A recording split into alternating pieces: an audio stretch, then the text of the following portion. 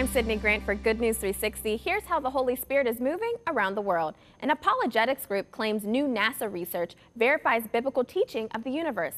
NASA recently found there are approximately 2 trillion galaxies. Answers in Genesis says this data is not only more than what humans originally thought to be out there, but is also proof that the Bible is true.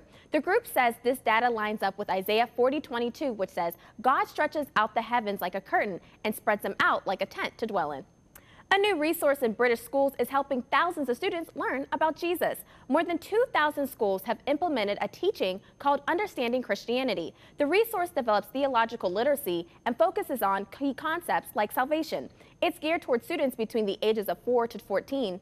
School leaders say informing students on faith is key to building a peaceful society.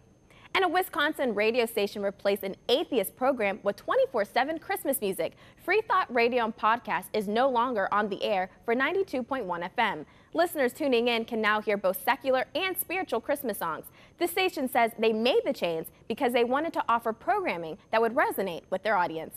That's all for Good News 360. Have a great day on purpose.